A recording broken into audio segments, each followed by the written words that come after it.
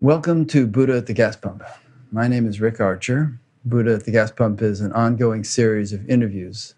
Not interviews, conversations. We've changed it because that's what they are, with spiritually awakening people. I've done over 500 of them now, and if this is new to you and you'd like to check out previous ones, please go to batgap.com, BATGAP, and look under the past interviews menu, where you'll see them organized in several different ways. If you appreciate this show and feel like supporting it, we appreciate that. That's what makes it possible for us to do this. There's a PayPal button on every page of the site, and also a page which explains other ways of supporting it other than PayPal. So my guest today is Tom Kurzka. That's the right pronunciation, isn't it, Tom? Yeah, you got it right, Kurzka. Kurzka, good. And Tom lives out in Eugene, Oregon, and has an interesting story, which we'll be getting into. I'll just read a little bit of his bio that he sent me. Over his lifetime, Tom has dived deeply into inner work while simultaneously living a householder life. Through an ongoing revelation of living in the moment, he integrates the insights of the most sophisticated Western-developed psychologies with the ongoing intuitive consciousness with which he has been blessed since the year 2000. Tom uses these skills and this wisdom to guide those dedicated and willing to go courageously inward, often finding and releasing blocks to spiritual awakening, which originated in earliest, often pre-verbal childhood. After being asked to teach, who asked you to teach, Tom? Several. Joel Morwood in 2000, and then a subsequent, some people here cornered me one day and had me teach after I had left the center. And then another teacher I worked with on the childhood issues, David Waldman, also suggested I teach. So they keep cornering me, Rick. I can't help myself. I've never myself gone after it. It just comes to me. They say, we have ways of making you teach. Yeah, that's it. That's it. So anyway, Joel Morwood has been on BatGap. If people want to look him up, probably Tom will be talking about him during the interview. But after having been asked to teach, Tom has been sharing this work for over 19 years. His sessions give attendees a taste of what he exudes, a patient, tender love that is our true interconnected nature. His focus on connection to the immediacy of felt sensation enables potent transformations to readily manifest. His work and presence is an acknowledgement that our beautiful, imperfect human condition is completely embraced by the wide openness of life itself, even when the most uncomfortable aspects of ourselves appear. Do you do any teaching remotely, like over Skype or webinars or anything? Is it all just local in the Eugene area? No, I go over Skype. I have a group in Charlottesville, Virginia that I go out there twice a year, but monthly we meet over Skype. And then also I go on Open Circle on occasion out of Berkeley.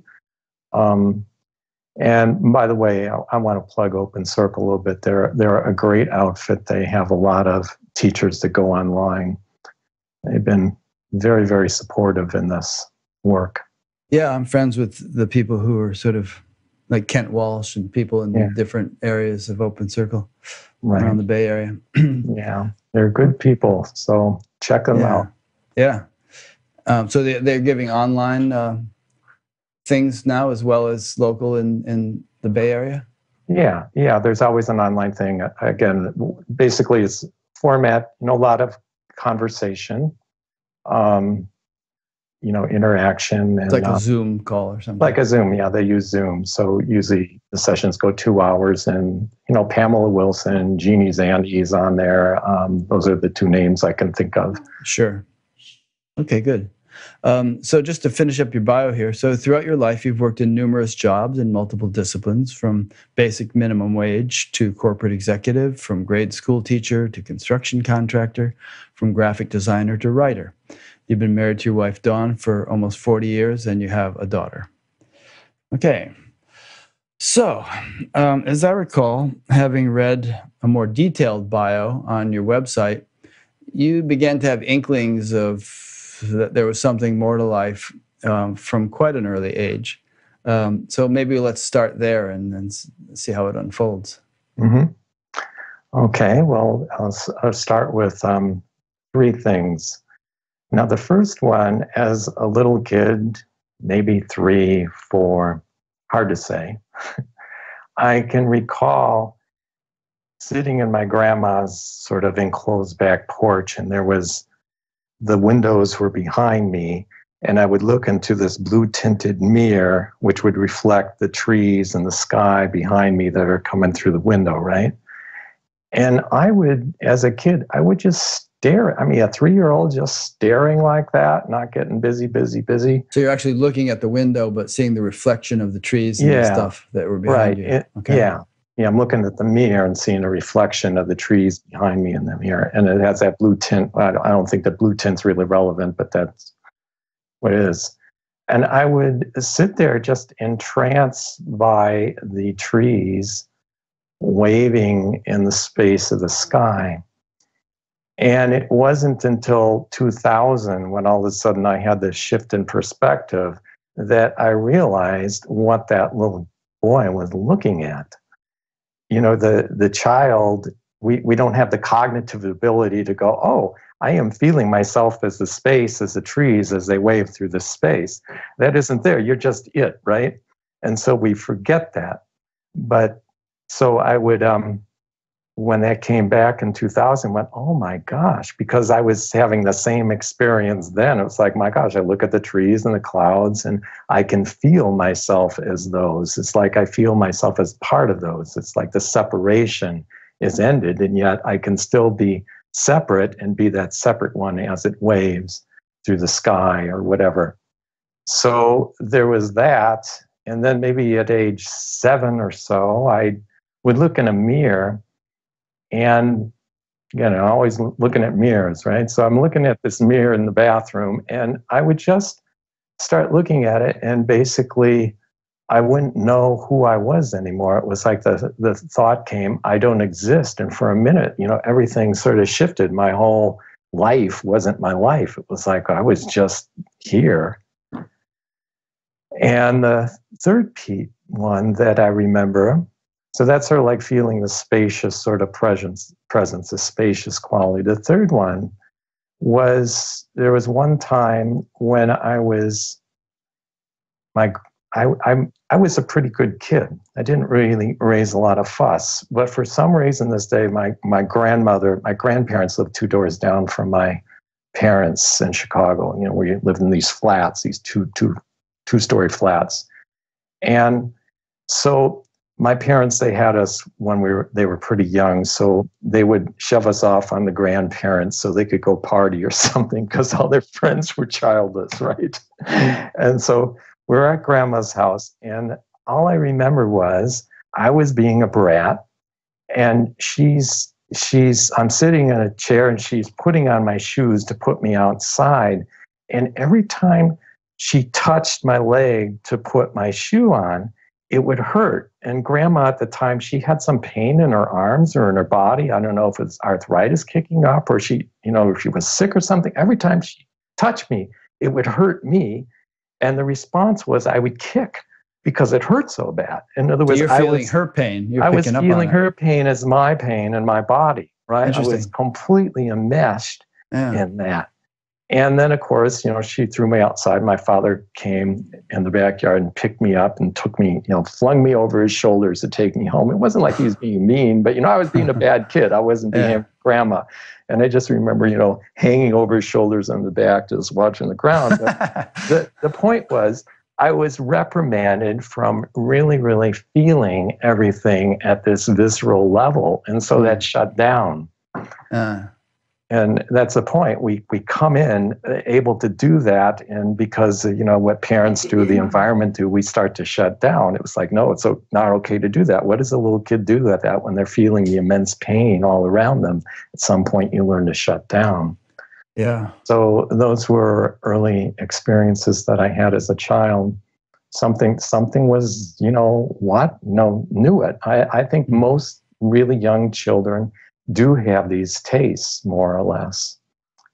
I think they do, and maybe even all of them at some point, but I think probably it gets overshadowed to, varying degrees at varying points in their early lives. Some probably very quickly and heavily. Others, maybe it takes a while longer and not so heavy. But, kind of the people I talk to on this show, many of them have memories of early, childhood unity consciousness and, celestial perception where they're seeing angels or something, or all kinds of stuff. But then almost universally, it begins to be lost as they, approach the age of 8 or 9 or 10 or something. And, they may or may not go through a wild teenage phase. And then usually in the late teens or so, they start to have this yearning to regain that, and they start working at it consciously. Yeah. Yeah, I think that's the common human experience. We come in, we're this wide open vessel, and then we forget, and then we have to remember again to see we really never lost it. We just got covered over. Yeah. And of course, most people don't ever get around to doing that. But, I'm sort of speaking to a select subset with this show, and the types of people who actually maybe the experience was so profound, or maybe the overshadowment was a little bit less intense. And so for one reason or another, the desire to regain it gets reignited, and they, get onto some spiritual path, and lo and behold, eventually regain it. Right. Yeah.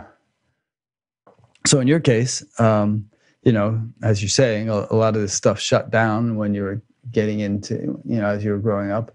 At what point did you, have the inclination to, start seeking or reawaken it? Well, I think, the looking in the bathroom mirror with that, you don't exist, you don't exist. That one, unlike the, looking at the clouds in the mirror or grandma, that one stayed with me. It was like all along, I still play the game of life, would do what a kid does, get in trouble, do good things, do good in school, whatever. That was always, I never forgot that one. It was like there was something in there that said, oh, there's more to this. There's something that I'm missing.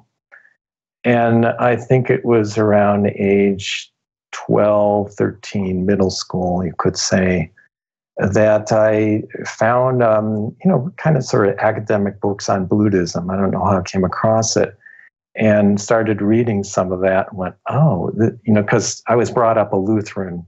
Mm-hmm.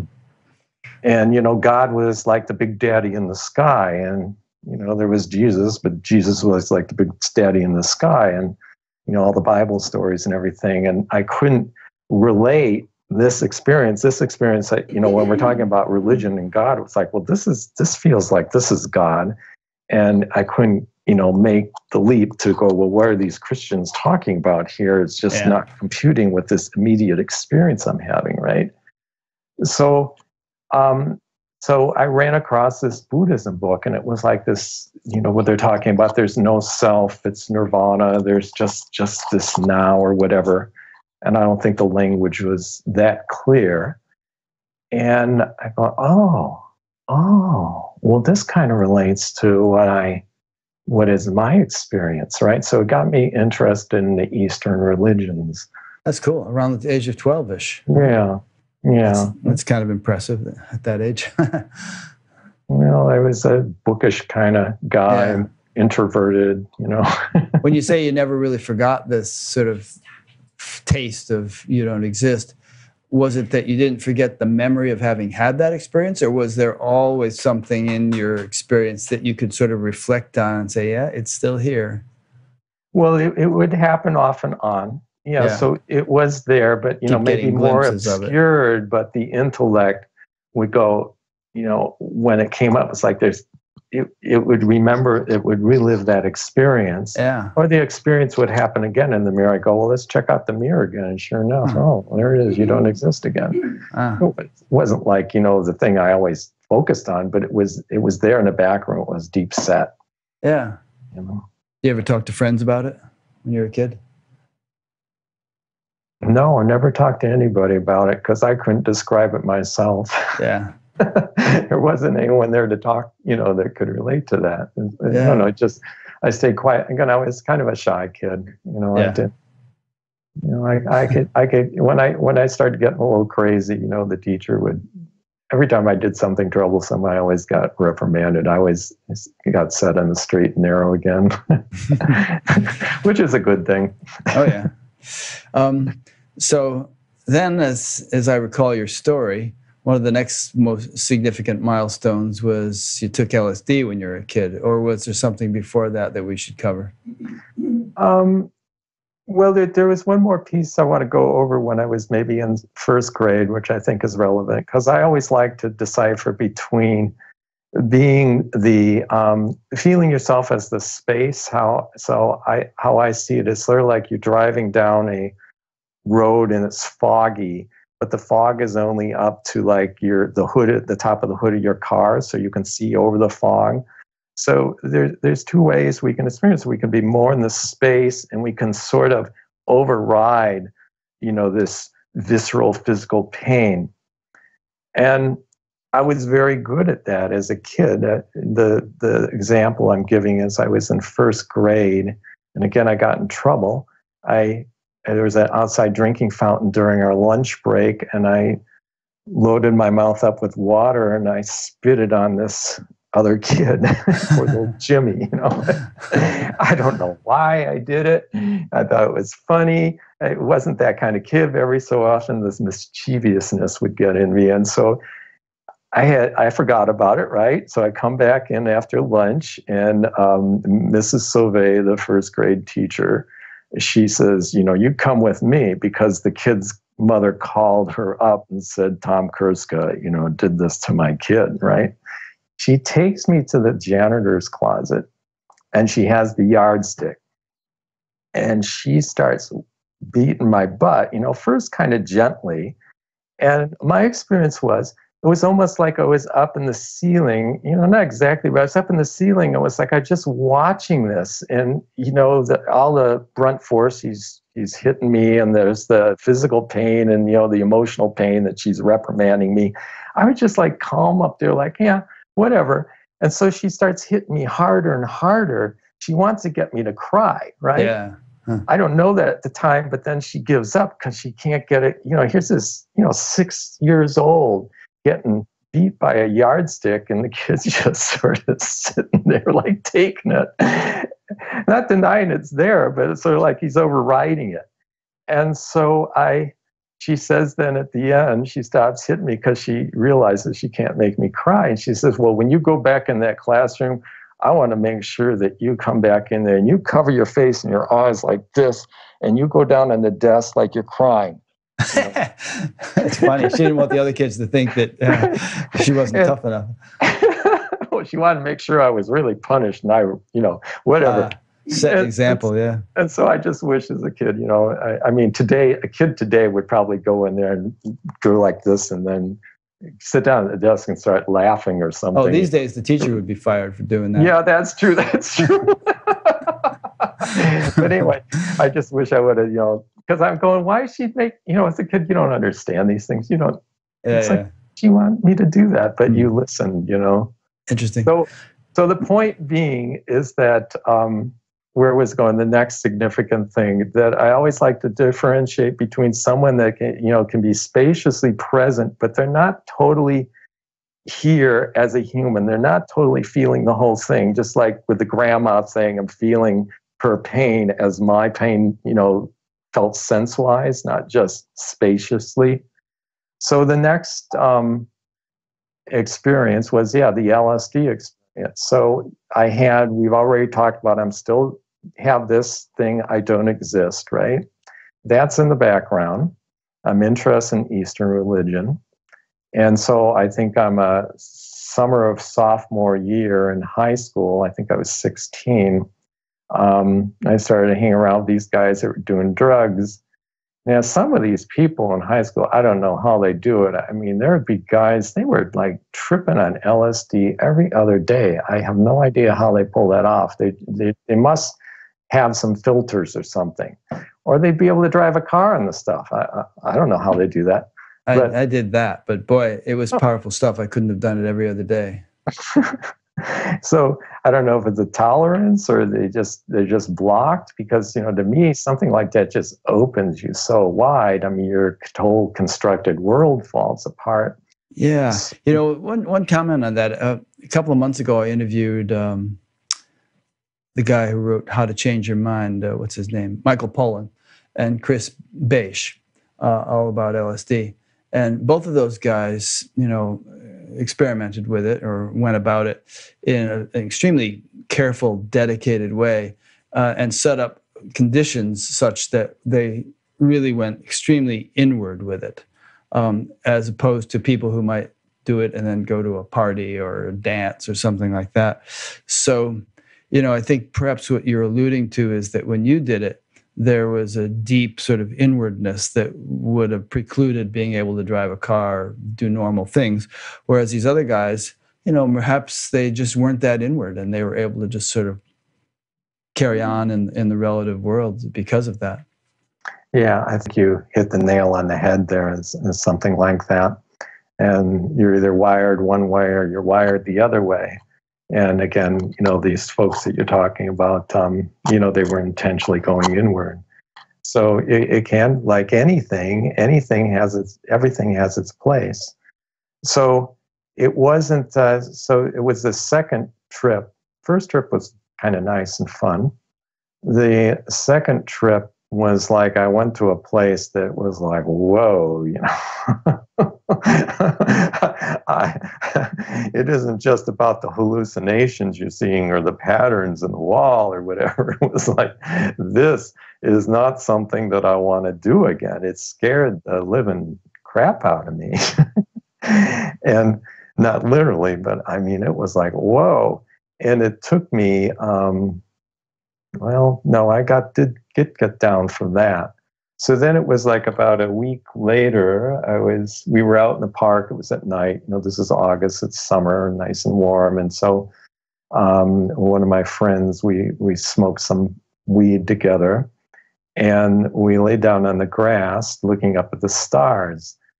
And, you know, I didn't really feel that high, but I was.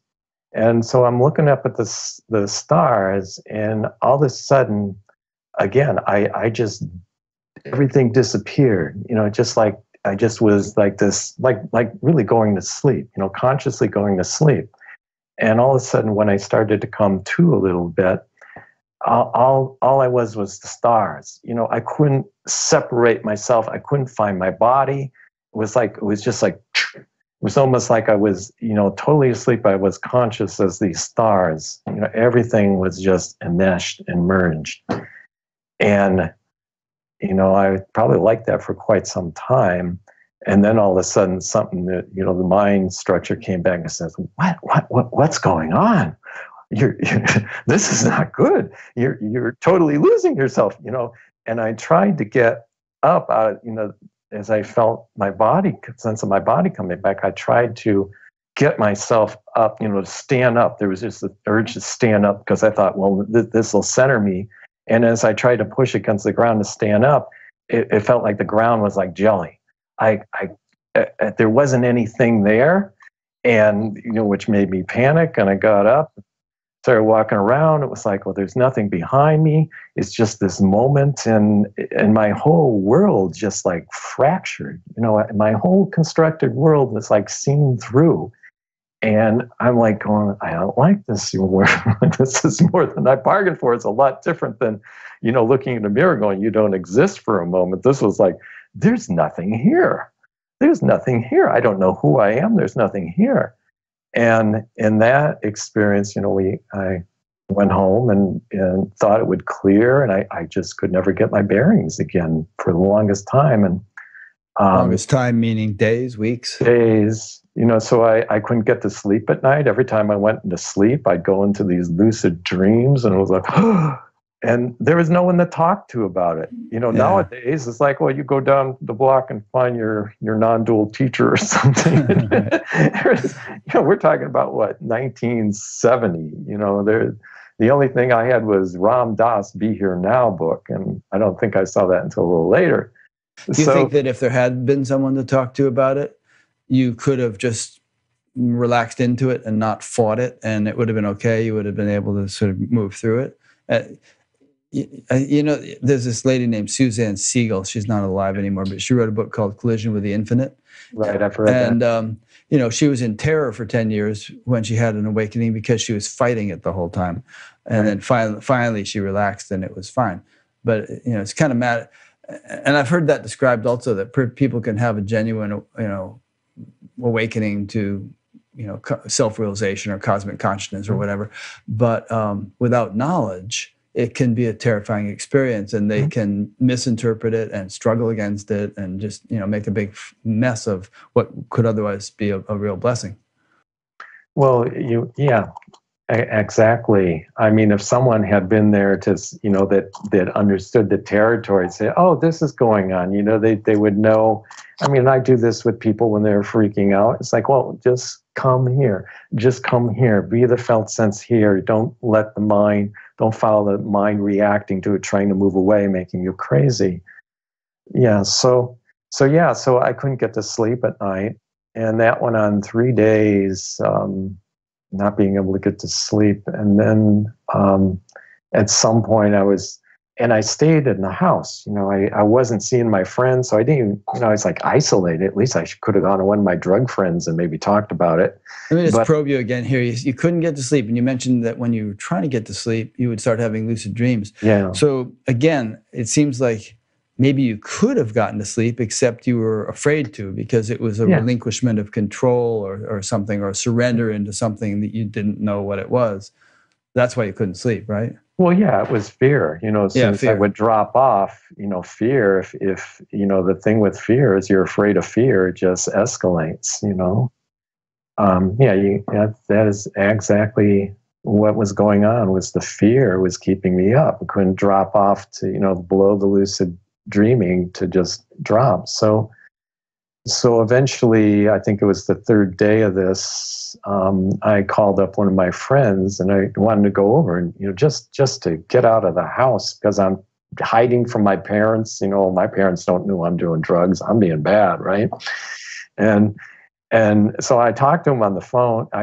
He answers the phone, but then, you know, I was just, after 3 days and no sleep and all this going on, not being able to get down, I hallucinated his voice, and it just, and then it felt like, you know, something, not that you can feel inside your brain, but something just, I could feel this, you know, like buzz through my brain, and like I was almost like hit with a hammer, and I just felt, oh my gosh, I am going crazy. I am going crazy. I am going to totally go nuts. And so I ran and told my mom what was going on, which then got me into the, eventually into the psychiatric place. Yeah.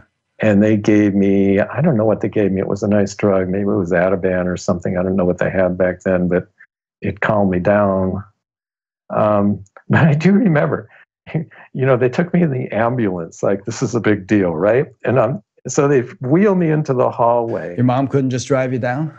No, you know, because, you know, I basically woke up. I finally did drop off to sleep that afternoon after I told her.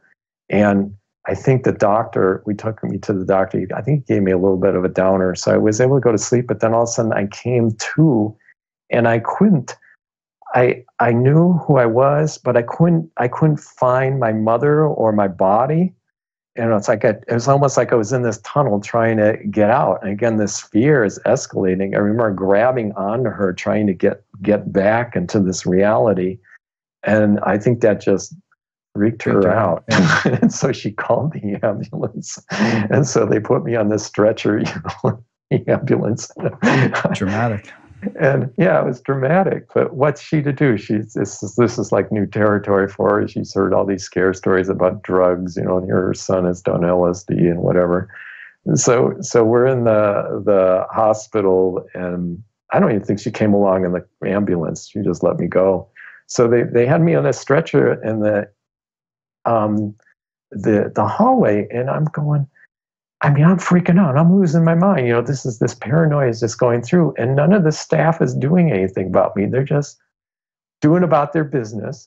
And I'm laying down on the table going, I'm really losing. Why aren't they coming to help me? And finally, after about like a half hour of this, I finally stood up. And they said, oh, you finally decided to stand up on the table. It was like, I was looking around. It's like, they're not making a big deal about this. And I'm looking around, well, am I making a big deal on this? What's going on? So anyway, they gave me a drug and I slept that night. And then I was on Valium for a while. And but I kept having the same thing. I'm disappearing. It was like I felt like there was a black hole constantly chasing me even after I stabilized. And so there was this spiritual impulse. There was this curiosity. What is going on here? I want to find out what this is. And then there'd be this other part. No, don't go there. Don't go there. And so that was my life from then on until I was the age, 45, I think, 2000, really? Something like that. Yeah. So for like 25 years or something, you were kind of like on a seesaw between wanting to know what this was, but then afraid of it and backing off. You were just sort of in this limbo state all those years. Yeah. So I would do like, I read more books. I did transcendental meditation. Bruce Randall, by the way, he was the guy that turned me on to transcendental meditation. Doesn't ring a bell. Come to mind. I might have met him. I was a TM teacher for a long time, and I was on the East Coast mostly, but I don't remember Bruce. Well, he would have been at the university there in Fairfield for a bit. I did visit him there one summer. There was a Dave Randall here who died a few years ago, but I don't remember Bruce. No, that's Bruce. Anyway, it doesn't matter. I'm just curious on that since you're in Fairfield, Iowa. I thought about Bruce. So anyway, I did transcendental meditation, and that was kind of nice. It sort of settled me. But the problem I had with that was I'd get very spaced out with it. I would really get lost in the thought to where, I was kind of sort of not really here in my body. You mean during the practice or during the practice? During the practice. I was sort of, during the practice, you're not supposed to be necessarily functional in activity because you're withdrawing the senses from their objects and going deep within. So that's not really a problem. But some people get spacey even afterwards because they don't stabilize it or integrate it enough. Well, maybe they don't engage in dynamic activity as much as they should. Yeah. Well, for me, it was like the meditation was, I couldn't stay on the mantra. I couldn't stay very focused. You're not supposed to. You're not supposed to. Well, anyway, I learned that one later, actually. That's why I meditate now. But back then, what I was told later when I went through a psychic awareness class, she says, you're not, your body, you're spacing out too much. And so it was more active kind of meditation. But then later I was into self-realization fellowship. I took Kriya Yoga. I did Kriya Yoga for many years, and hardcore meditator, you could say. But so there was that going on. But if you talk to my wife, she once we get on this conversation, there'd be times that be driving in the car one time. In fact, lots of times, the motion in an airplane or driving a car would bring this black hole experience on. And she always talks about one time we were driving back from Eastern Oregon, and I was just having a big time in the car. I couldn't find the car. I couldn't find my body. And I was like flailing around in the car looking for something to grab onto. And she's just saying, I just always felt like everything was going to disappear and explode. Like there's nothing really here. So I don't see that as pathological. I mean, something like that could be, but I have a feeling like you had one foot in the transcendent to the extent that, and it wasn't integrated well with your relative experience, such that, things could sort of shift you into that state, and then you had trouble functioning in the relative. I mean, obviously, eventually, and probably you're there now, you have to integrate it so that you can be as deep and profound as anyone can be, and yet you can drive the car and pay your taxes and do all the concrete, mundane stuff that needs to be done. So it's a matter of integration. Yeah.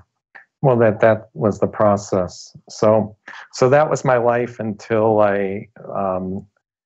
Dawn, my wife, dragged me to the Center of Sacred Science one day. She had been going there for a year, and my part that didn't want anything to do this, I don't want to go there. I don't want to do this. I know where this is going to take me, right? And but yet, the curious part says, yeah, but why not? So anyway, actually, Joel's a good guy. He was the first guy that said, "Oh, you have fear. Fear is just fear, right?" So you're referring to Joel Morwood.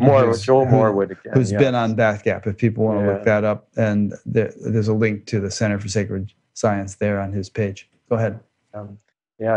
He's a very knowledgeable. He is. I remember that about him. In fact, I think when I interviewed him, he had a huge bookshelf behind him. When I was talking to him, he was like, all this stuff. Yeah, his niche is seeing that all this stuff you can find that every mystical tradition or every religious tradition has this mystical element to it. So what was beautiful about him was that when I would talk to the monks in Self-Realization Fellowship about this, that they said, well, you're supposed to feel bliss, you're supposed to feel joy. Well, I do get some bliss and some joy, don't get me wrong, but it's like, when really I start booking on meditation, it turns into this. It's like, there's nothing here, right? So anyway, it's interesting that those monks didn't have that understanding in their toolkit, because it is pretty universal. I mean, there are probably hundreds of interviews that I've conducted in which that kind of topic comes up, about the sort of the more difficult aspects of the path and the dark night of the soul and all that kind of thing. Well, to be fair, maybe they just hadn't gone through it themselves. Well, to be fair, there was only two I talked to, and the first guy, he wasn't the high class monk, and he was the one that says, "Oh, you should go to some therapy or something. You got psychological problems." The second guy, Santosh Ananda, who is really a very beautiful being, he was helpful. He did get it. I don't remember what he told me to do, if anything.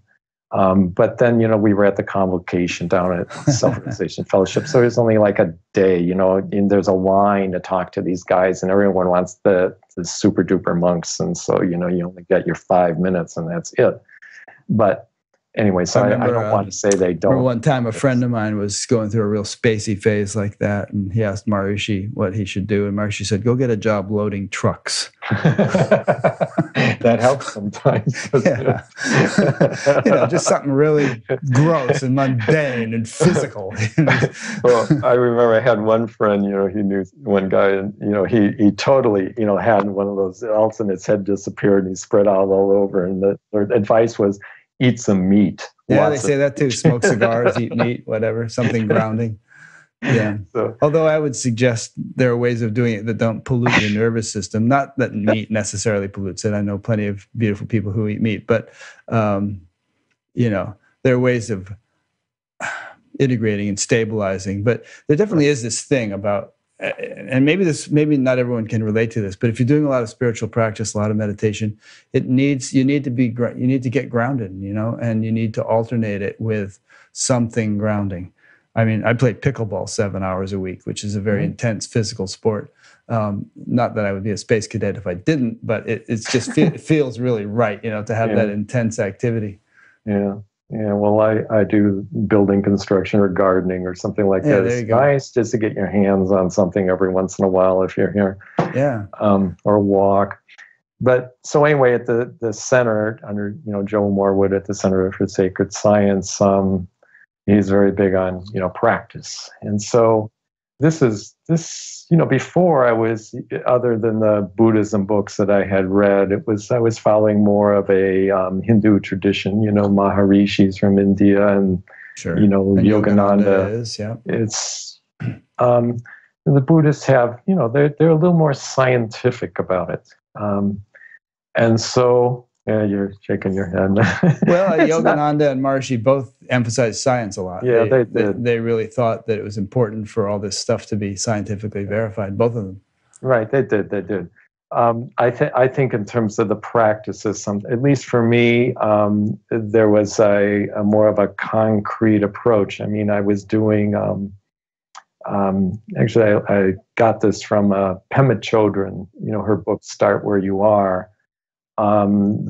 Basically, to me, the first 10 pages are the whole book in that thing, for me anyway. So is that the kind of practice that Joel was advocating? More at of the time, Buddhist practice? Well, Joel has just a basic breath meditation. You know, you wander, you come back to the sensation of the breath, you wander again, that's your anchor, right? Kind you of just a mindfulness there, thing. yeah. Mm-hmm. So what I sort of morphed that into was, I think they call it shamatha, to where I would just, that out breath, I would just do anything. When the out breath came, I was the out breath. And so I would get, these bouts of fear, oh, the black hole is coming in, what's going to happen? And so every time that happened, I would out breathe into it and just sort of sigh. Again, I'm integrating the body. I'm coming here, right? Rather than going into mental land, oh, this is going to happen, this is going to happen, this is going to happen. Yeah. I mean, once that little mind takes off, I mean, it can go places, right? I mean, it's a tricky little devil. And so black hole, I can't feel my body. Where's my body? Mind freak out. And then next out breath comes in. And it'll be like this sigh. And when I feel myself coming out of this mental thought land place. Wow. So each breath would there'd be a wave of it, huh? So just wave after wave after wave. That's interesting. And so I would start to feel, at first it would be this intense fear in the body, right? And breathe out into that fear. But what I learned was that intense fear, which is the mind's worst enemy, it's like, it's like a dog trying to run, right? I breathe out into that. And what I found, if I just was in that raw felt sense of that fear energy, it was like, it got me here. And there was like an okayness. It was like a relief. It was like, it's not so bad. I was like, there's nothing here. But that's an idea, right? I'm here. Something is here. This intense fear is here. And so I just did that. And again, the Center for Sacred Science, always talking about, oh, you're going to get your Gnostic awakening if you keep at this, this little carrot, And in doing this practice, after a while, it's like, I didn't care about a Gnostic awakening. It was like, what? It was so rich just to sink into here. Well, there was sounds like the Gnostic awakening happened. Yeah. It's just the carrot got in your mouth. You're going to get this, and everywhere, all the other fellow students are going, oh yeah, we got to, we got to get this, we got to get this. Did you have an awakening yet? It's like you said, the Gnostic awakening was sort of like seeping through. It's like, no, it's okay just to be here. And so it just got to be so nice. It was just like, no, I'm just here. And it's not to say that the black hole fear wouldn't come up, but there was a way of going, oh, it's like a welcoming of it, so to speak, rather than a running. Do you have an explanation for what was causing this fear? Maybe now in retrospect? Fear of annihilation. It's a fear of losing my pseudo-constructed self. Seeing that it's a fake. It's just a mental construct. Yeah, I mean, that's very scary. And basically it was that construct freaking out. It wasn't the real me freaking out. Yeah, I'm glad you said that, because I don't think it would have been an intellectual fear of annihilation. It's more like a visceral fear based upon the fact that the ego structure is actually starting to dissolve. Mm-hmm. And when it does that, there's a sort of gut reaction to resist dissolution, because it wants to retain its identity. And I've seen this many times in conversations with people, but it's kind of like this threshold that has to be crossed, in which the ego just relaxes and dissolves. And there's a fear that comes up as we approach that threshold, much like there's a turbulence that arises if we're flying a jet close to the speed of sound, and it gets really turbulent as you cross the sound barrier, and then it's smooth.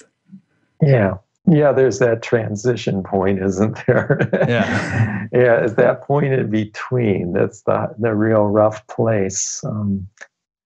So so that was going on, this just sort of sinking and just being present and this okayness with uncomfortable sensation or uncomfortable energy, you could say. And so we went on a 5-day retreat at the center that Joel and his firstborn, he used to call her his firstborn, the firstborn that he recognized as having the first Gnostic awakening under him. They were co-teaching, and all I'm doing, I'm going there, and the fear would come up. Oh, I'm disappearing. I'm spreading out. Still doing the same sort of practice. Okay, breathe out. I'm here. And there was one night on the retreat, I think the 4th day, where all of a sudden, I just felt so connected to everything. Everything was, it was like I was in this zone. Anything I touched or did was like doing itself, so to speak. And so I'm going, wow, I can't believe this. I can't believe this, right? I mean, the structure had been so closed down, and it's like opening. It's like, what is going on? This is incredible. I mean, and so I went to Joel that night, and I told him, I said, well, Joel, I think I'm waking up. I think I'm getting enlightened, is what I think I said. And he just yells at me. Who's getting enlightened? Who's getting enlightened? Because nobody gets it. It gets itself, right? It's that old thing, right? And, he's just like harping on me. He says, I want you to go to the last night of the retreat, right? So the next day, it's maybe it was the 5th day. I can't remember. It was the last night of the retreat. So the next morning we're leaving, right? And so he says, you go back to your room or go back in the meditation hall, and don't you give up until you see that you're enlightened, right? Hopefully, if you're eating dinner with Joel and you say, please pass the salt, he doesn't say, who wants the salt? No, he just gives you the salt. Sometime I was co-teaching with him, and I'm leading them on, it's all sensation, if you don't follow the subject-object thing, and you're in the diner, like you hear the coffee pot going, it's just sound, right? And I'm leading him on this, and then Joel has to correct me. He says, well, it also means that the coffee's ready. Yeah, exactly. Yeah. Which is true. We interpret the sound. Right. So it's both. Without which we couldn't function, yeah. You can still have the thought of it, but you can also see that, the thought is just another arising. And so anyway, so we go, what happened then? So he sent you to the room. He said, go there and, And so all night long, all of a sudden I've lost this beautiful in the zone state. I'm like sitting there trying to get it back, and I can't get it back, and I can't get it back. And I just going, oh, what am I going to do? What am I going to do? My time is almost up. And so I think it was that night, it's like 4 a.m, and I'm just lying there on my bed awake, and just in this very peaceful place. I'm listening to the sounds of the birds as they're chirping in the morning, and just like there's no thought. I'm just, I can just feel myself as the bird, but it's just wonderful, right? It's like, oh, something's going on. Stay with it, Tom, stay with it. And then all of a sudden, out of the blue, the mind comes back in and thinks some dumb thought. And one of the things I've been doing all along in the out-breathe, when the mind would come back in and think, I would sort of give it compassion. It was like, yeah, it's okay. It's okay. There wouldn't be, I was getting rid of this beat-up syndrome that we all have. It's like, what's the matter with you? You're a bad meditator. Or, you should have, right?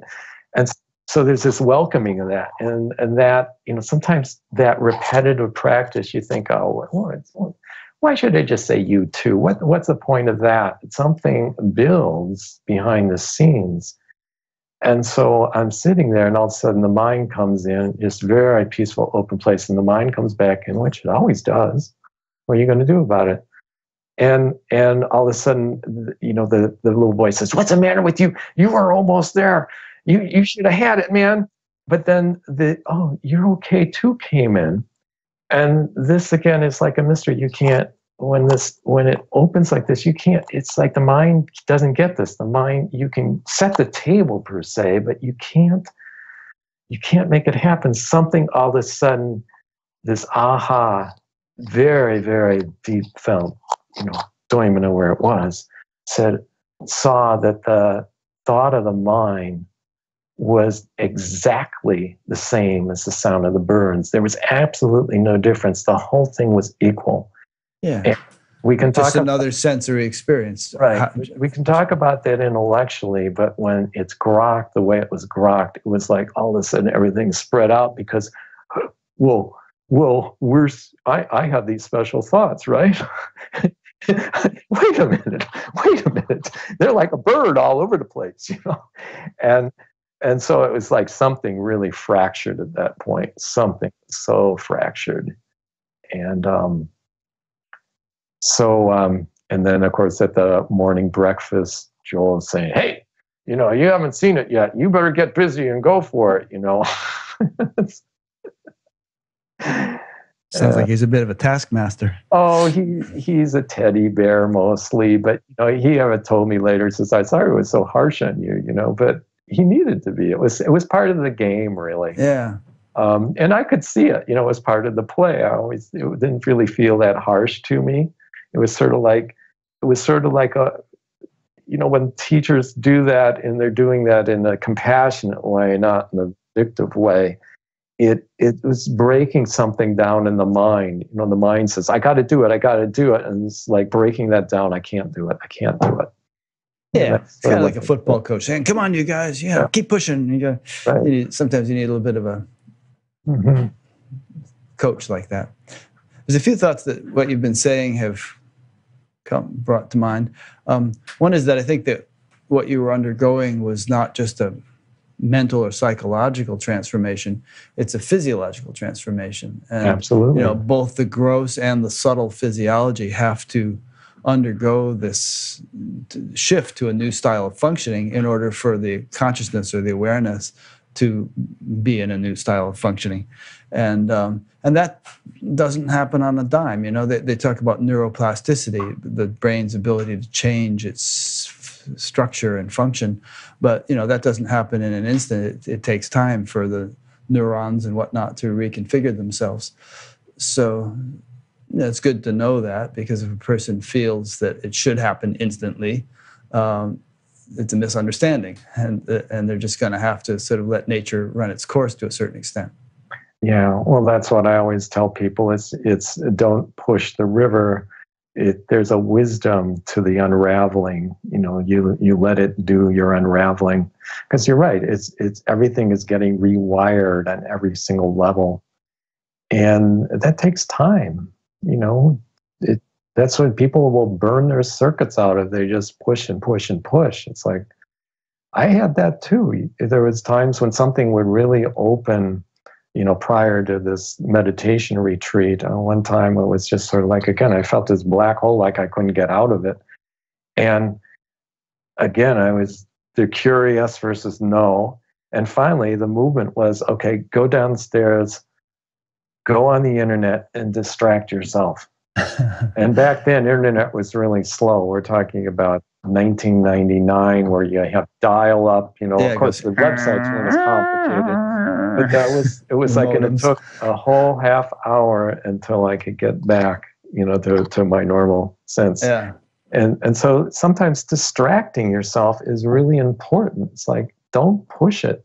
Take a break.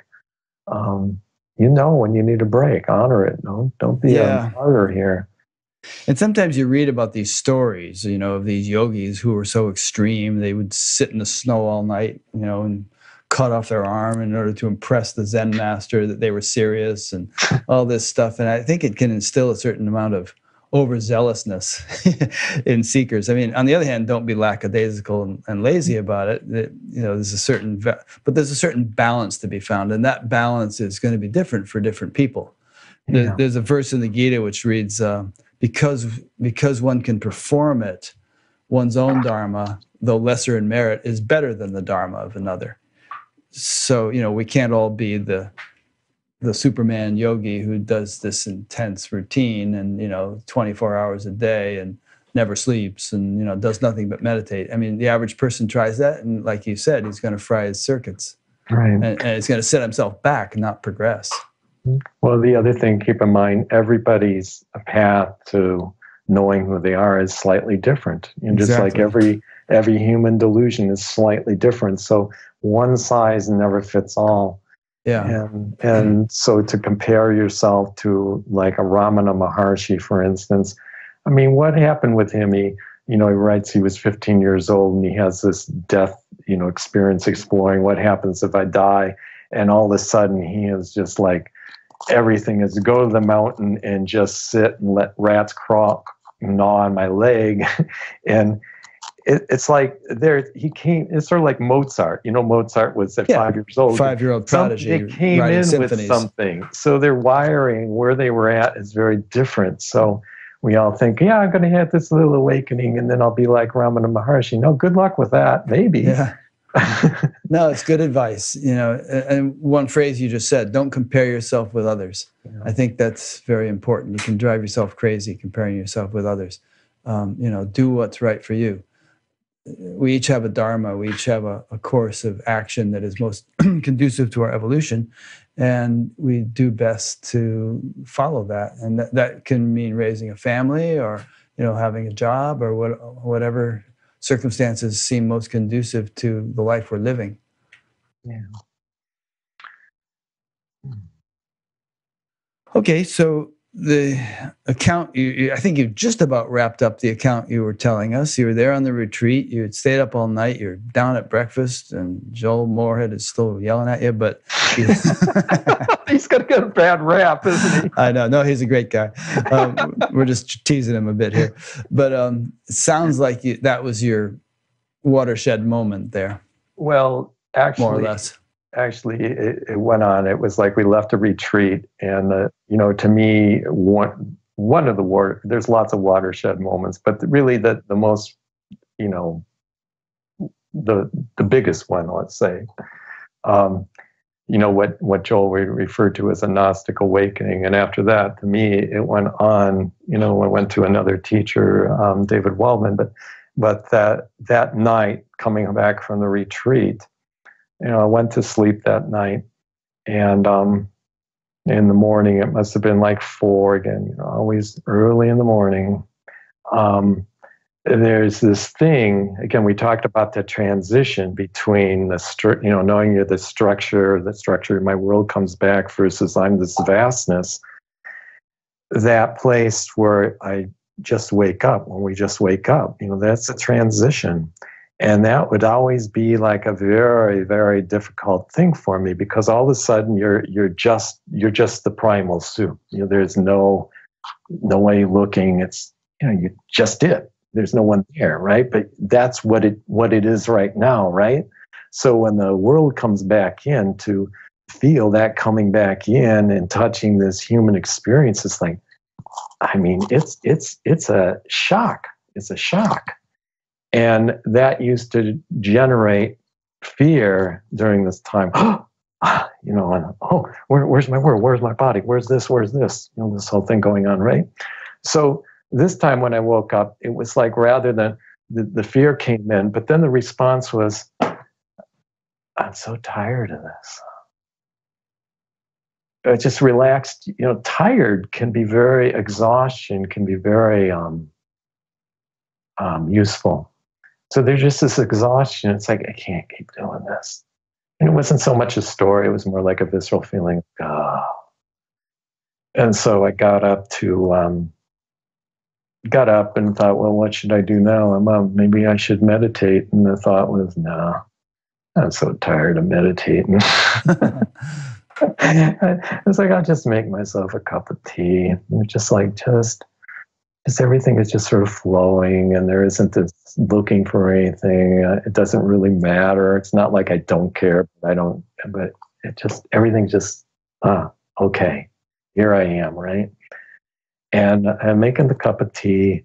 And again, one of those, just like the bird thing with the thoughts, something, all of a sudden I was at the counter making the tea, and I looked up across the room, and I think I blanked out for a moment. Just something just blanked. And when I looked again, I mean, I was looking, as a child, I knew myself as the room. I knew myself as the cloud. And all that's when it came back, because that's what that kid was looking at. Everything was myself. Everything was myself. Not my ego self, but, the ego self was just a reflection off of it, just part of it. But I just looked around. It was like, wow, I was looking at this the whole time. It was like a recognition of what was always there. It wasn't some bells and whistle things, although it had bell and whistle quality. It was so ordinary. It was so ordinary that it was extraordinary. And all of a sudden I was just like, every little thing was so connected. And, then later that morning, I think I told Dawn, what had happened. And we had to take, our daughter had to go to the doctor. So I took her to the doctor, here just at this blasted opening, right? And so what in the life, rather than, going and sitting, it's like, no, we're going to the doctor. We're taking our 16-year-old to the doctor.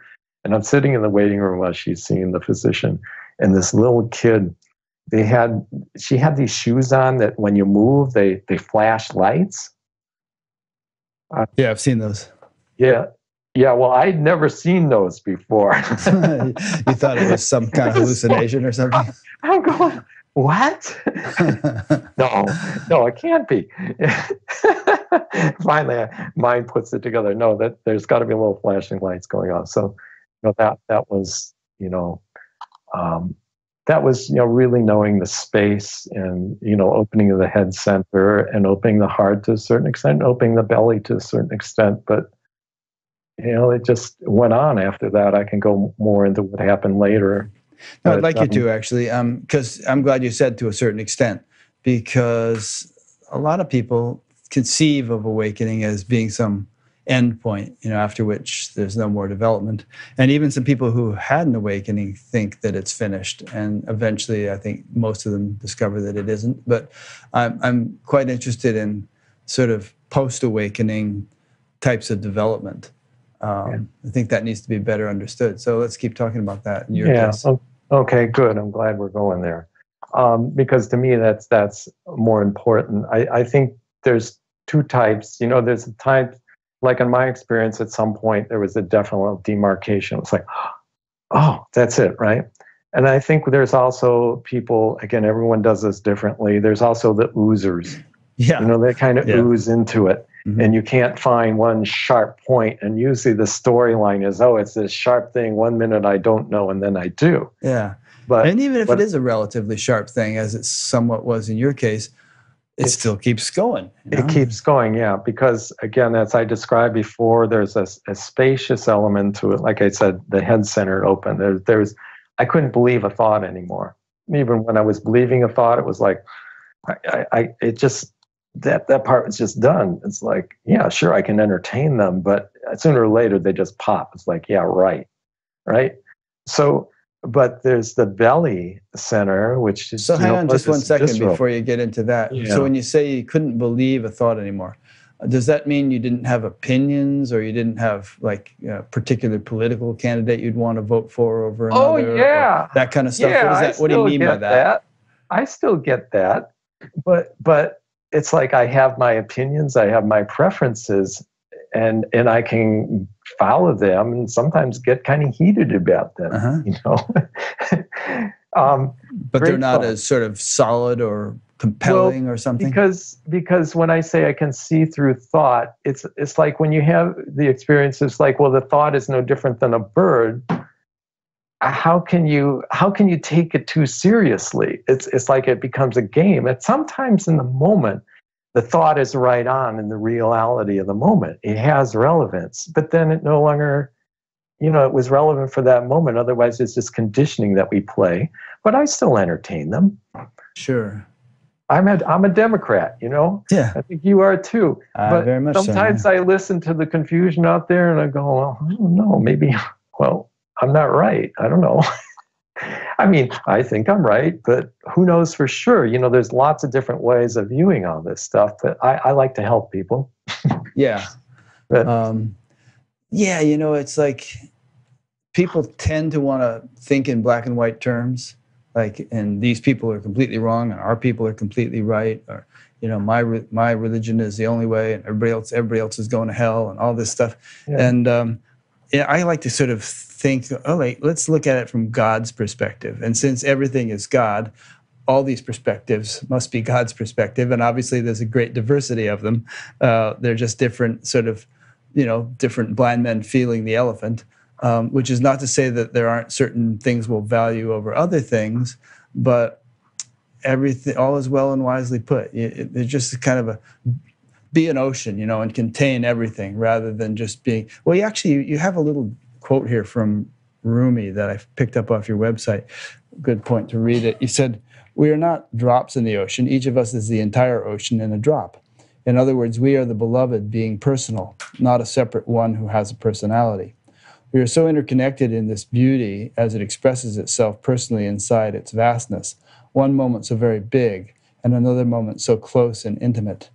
There's a Sanskrit saying which goes, Anoraniyan Mahato Mahiyan, which means smaller than the smallest, bigger than the biggest. Mm-hmm. And anyway, take it from there. Oh, that's so sweet. That's so sweet. So anyway, that's what I mean. It's like, yeah, I can have thoughts, but the thoughts don't have me. Sometimes they have me. That still goes on. That's part of God too, right? I mean, it's like anything goes, basically, is what you see. You can't take I become positionless even when I'm taking a position. So anyway, so to get back, one of the things that I see again is we could have a very sharp, pronounced awakening, so to speak.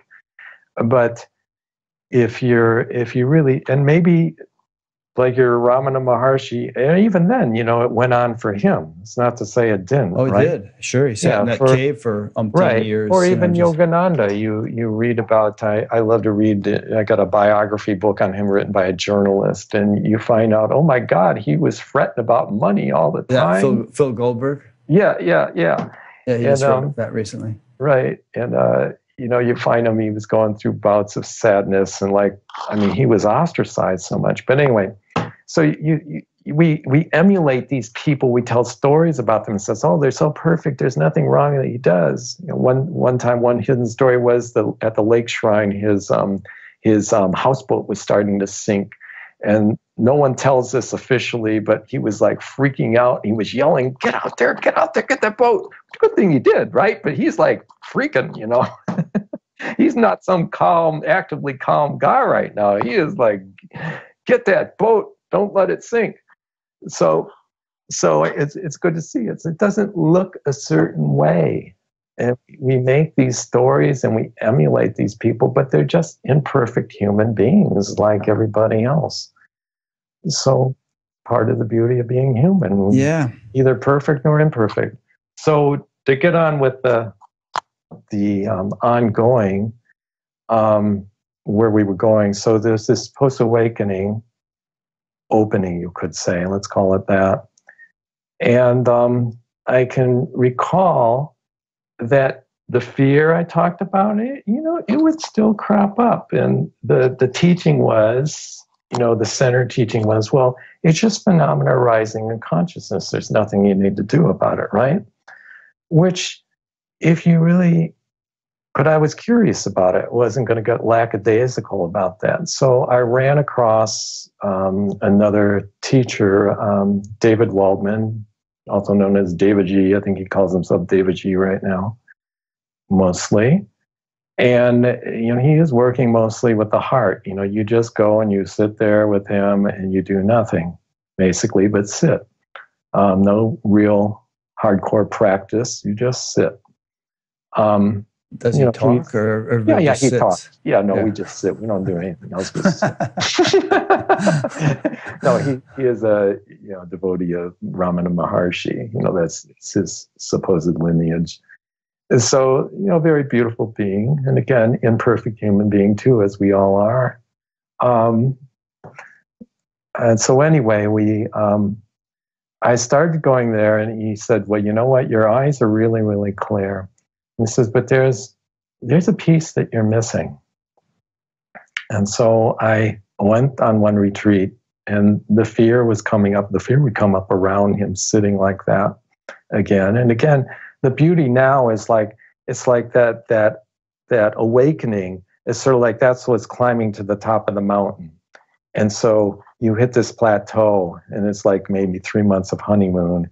And then all of a sudden, well, now more stuff is moving through, but you're on the downhill slope. You don't believe you're a doer anymore. It's sort of like you're coasting. It's still hard, but it's not like it was. You're not seeking, you're there, so to speak. It's all okay. But it's sort of like nature is doing the work for you. Right. Which it was in the beginning too, but now it is. Now you experience that. Yeah. You're being baked, right? And so let yourself be baked. And actually it can accelerate at that point, because an ocean can dissolve clumps of mud a lot better than a little glass of water. Yeah. Right. So you're on easy street. You may go through some intensity. So David always talked about purging, which I never heard from the center. You're in a purge. Body would heat up, something would be releasing, and so anyway, I go on this retreat with him, and he has me come up to the chair because we do dialogue in the chair, and he says, "Well, just connect with me." So I connected with him. I started like weeping and sobbing, and all of a sudden, again, everything sort of open up and disappear. I couldn't, just a whole different level of being here and feeling everything. And I jumped up. I wanted to run, and he grabbed me and said, no, stay here. Very good advice. Stay here. Next morning, we used to hardcore. He would get up, like we'd be sitting like 5:30, 6 in the morning before the official sit would happen. So I went there, and he's sitting there. And the story was, all of a sudden I saw on the story level, it's like, wow, this guy cares so much for me. He's willing to come up there and sit with me. Other people were sitting too. It wasn't just me. At this early in the morning, that was the story. But what was really felt was the beloved one I am is willing to take all of me, to give it all to me.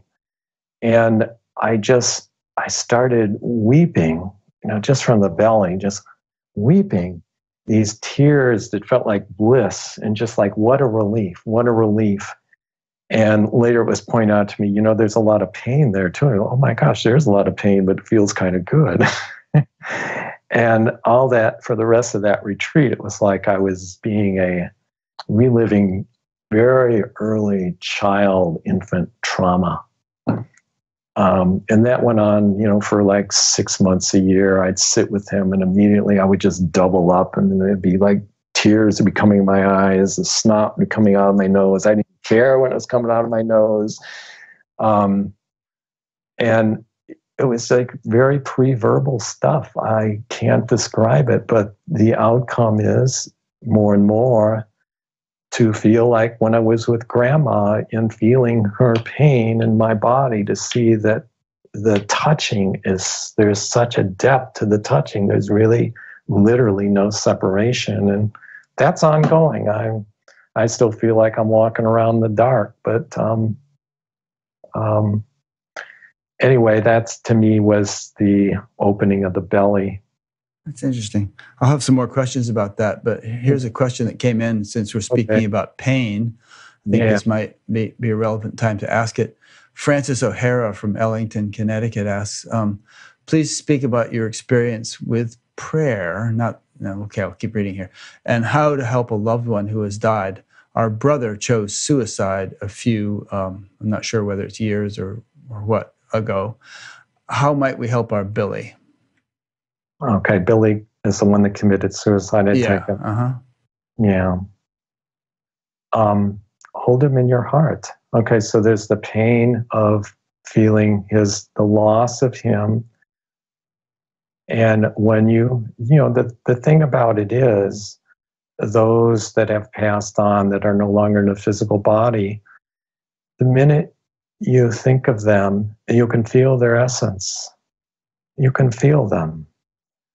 And when you're feeling them, you're holding them.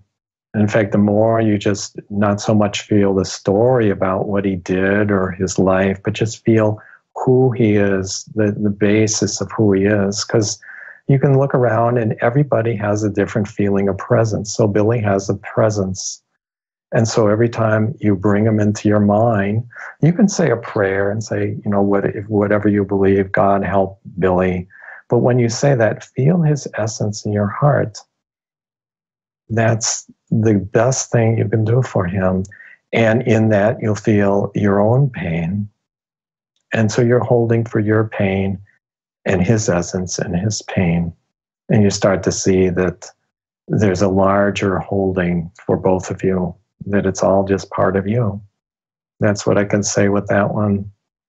That's nice. And the way you're phrasing it implies that Billy still exists in some way, shape, or form, which I think most of the people listening to this show would agree with. And even surveys show most of the people in society agree that, nobody dies. We just sort of transition in one way or another, however we want to believe that it happens. But Billy's still around on some level. And, by holding him in your heart, as you're saying, you're directly connecting with him in a real way that's beneficial. Yeah, exactly. So, I do that, with my father who died in 91, very suddenly of a bee sting on the golf course, no less. Wow, allergic reaction. Yeah. And, the minute I bring him into mind, I feel him, I feel his essence. He's there. This goes on. Why would the show end? It goes on. The universe would be pretty meaningless if it didn't. Life would be pretty meaningless. Yeah. Because, you and I are talking about continuing evolution after awakening. Well, most people don't even get to awakening, but obviously there's to my way of thinking, there's a purpose to the universe and there's a purpose to our lives. It's not just, they're not just meaningless, random events. And the purpose is ultimately what we would call evolution, which we've been talking about during this show. And I talked about in one way or another for 510 episodes, but it's a growth process towards something. We can continue to talk about what that something is. And, we never reach the ultimate possibility in one lifetime. Maybe a tiny fraction of people do, but even then I have doubts. So the journey continues, You wear out your clothes, you put on a fresh pair. Your car breaks down, you get a new car. Same with bodies and lives. Yeah, I think so. Can't prove it, but it goes on. It goes on because what we are is an eternal expression of the one. We're like windows in the one. Yeah. And even not only the eternal dimension goes on, which by definition it would, but the relative expression that, makes us up, makes us Tom or Rick or whatever goes on.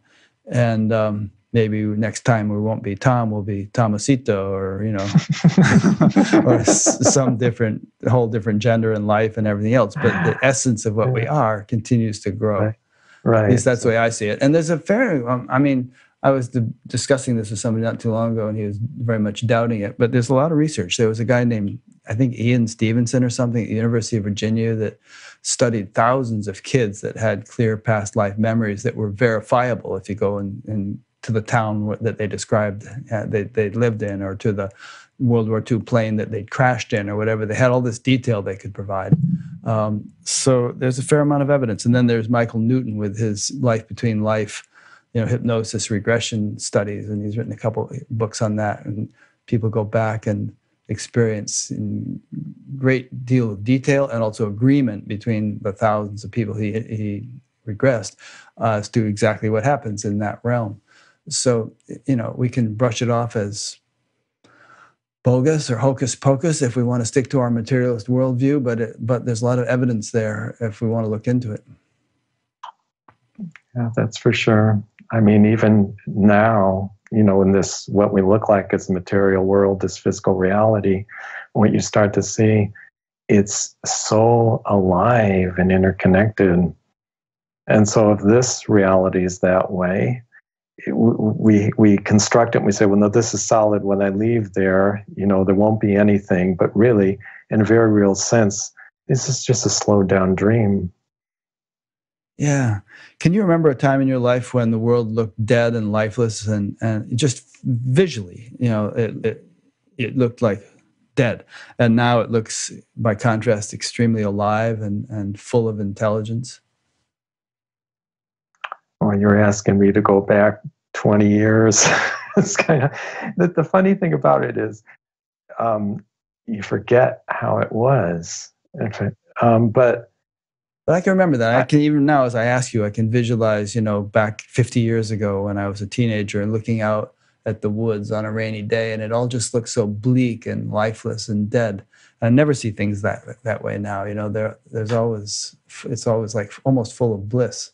Yeah, I think the problem with it for me is that when I look back, what I see when I look back in any experience, even if it felt bleak and dead, is I feel the life that is beneath the bleak and dead. So my memory is colored, Yeah, you're kind of enhancing it retrospectively. It's like it goes, oh, it was there. What I'm seeing now, this aliveness that's there now, when the memory goes back, it's there then too. And it's like that memory really gets integrated in a way that's kind of strange as now, because there's only now, even the memory is a now.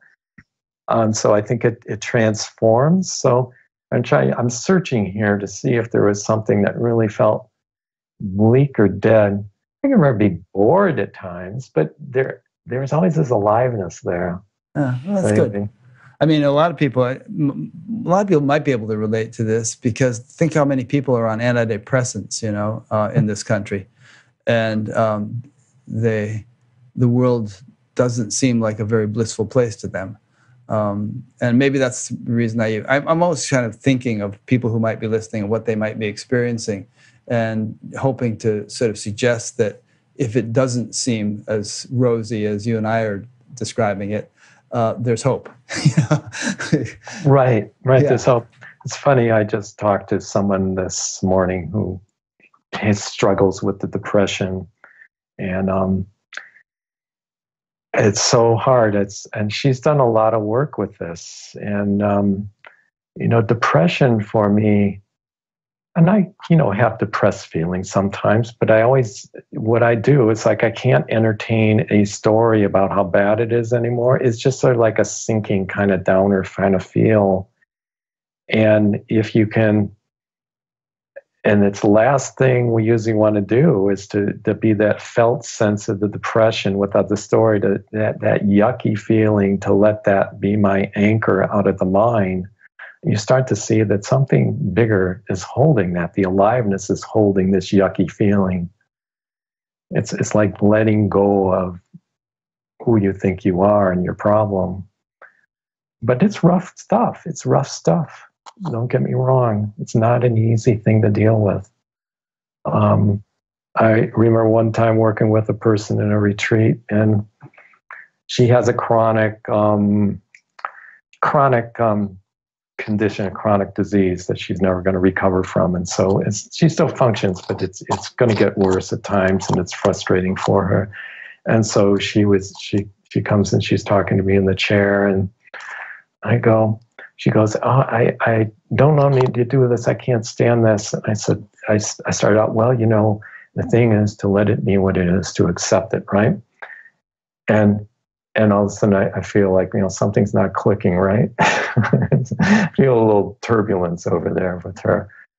And so I go, all of a sudden I went, oh my gosh, who am I to say that you should just accept this? I don't have this disease that was Parkinson's. I don't have this. Right, I feel. And you do. Yeah. And I said, I bet you that pisses you off and you want to slug me in the face. And she says, yeah. And I said, you need to embrace that anger over the Parkinson's. You're ripped off. I said, go there. And that really did something for her, because she never felt permission to be mad about her condition, because she was supposed to be a good little spiritual person and accept it as is. You get it? Yeah. It's like, oh, you have to start where you are. And so that just opened up. That was creating such difficulty in her life that she wouldn't allow that anger to come in so she could be with it. That's good. Good insight. You know, Adya talks about awakening happening sequentially, sometimes with head, heart, gut. And you've talked about head and heart. Have you had a gut thing that you could distinguish between the head and the heart awakenings? Oh, yeah. So we haven't talked about that yet. Well, I kind of led into it a little bit, where I said, like, I was, weeping and crying, and it felt this pain in my belly. It's to me, the gut, it's like this, we have in the gut, we have this, that's where our survival instinct is. I mean, if we didn't have any survival instinct, we couldn't function. You need that, but it wants to survive. And so you have to meet it, and it's scared. It's like a frightened little creature. And for me, most of that is pre-verbal. The only thing I can do with that when it comes on is I'm just that raw felt sense, and it's the pain is coursing through the body, or the fear is coursing, or usually I'm just like crying. I haven't had a bout like that for a while. And what the byproduct is that you feel more connected to what is, rather than it feels like it's empty. You feel this really, really, the aliveness has a substantiality to it. It's like a touching. It's a, at the, not just at a physical level, it's a real touching past the physical. The physical is a poor reflection of it.